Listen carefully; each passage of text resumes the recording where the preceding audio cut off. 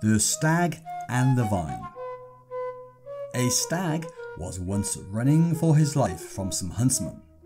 He plunged into a field and, feeling his limbs growing tired, looked desperately for somewhere to hide. He saw a thick vine growing nearby and raced behind it to take cover.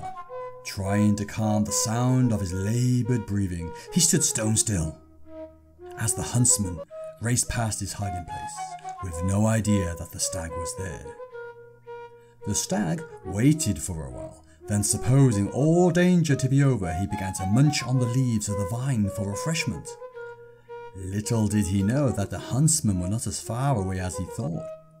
One keen-eyed hunter noticed the leaves of the vine moving, although there was no wind.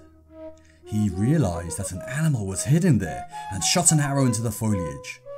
The stag was pierced in the heart, and as he died he said, "I deserve my fate for feeding upon the leaves of my protector." Ungratefulness sometimes brings its own punishment.